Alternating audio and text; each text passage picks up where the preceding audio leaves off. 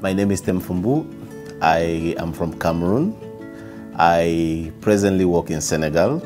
I work for the Open Society Initiative for West Africa as the Equality, Justice and Human Rights Program Officer. My organization works in 10 different countries in West Africa, and so the work I do is essentially across the whole of these countries. When I go around these countries and I see the resourcefulness of African youth who just need a little push to be able to flourish, I feel really saddened that they don't get this push.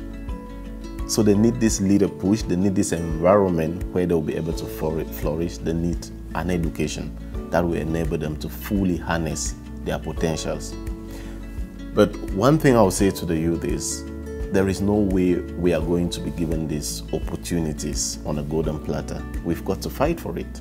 We've got to go out there and fight for it. I mean, after all this time, we've got to realize that it will be a difficult thing for us to just get some of these opportunities like that.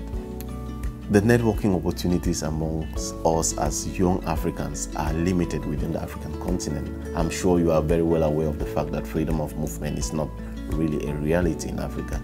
So when we have this forum where you can meet with Africans from different parts of the continent and exchange ideas, it is just wonderful. And being here with all these fellows, talking to people about their experiences in their countries, in their various organizations, I think it has left me much more enriched than I came here. And I'm just very impatient to go back and start putting some of these ideas into practice. I have had to tell the presidential pressing staff on many occasions that if there is one thing that will inspire me when I go back, it is their dedication to their work. It is the kind of heart that they put into their work. If you asked me whether there should be anything that should be taken out of the program, and the academic program or the extracurricular activities, I'll tell you no.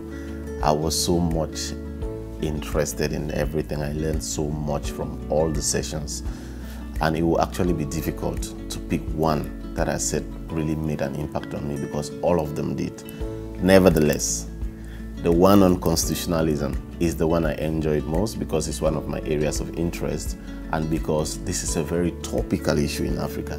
Now, this course taught us the difficulties and the competing interests that go into constitution making. And just going through the various practical exercises during that course taught me a lot of lessons about why we end up sometimes with the kind of constitutions that we have in countries like mine, Cameroon.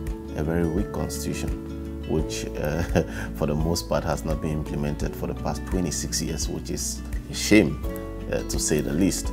I think it is time that young people in Africa begin to take interest in the affairs of their local government, begin to contribute in more meaningful ways to the affairs of their communities, own those communities, because nobody except us is going to build these communities for us. YALI is a once-in-a-lifetime opportunity.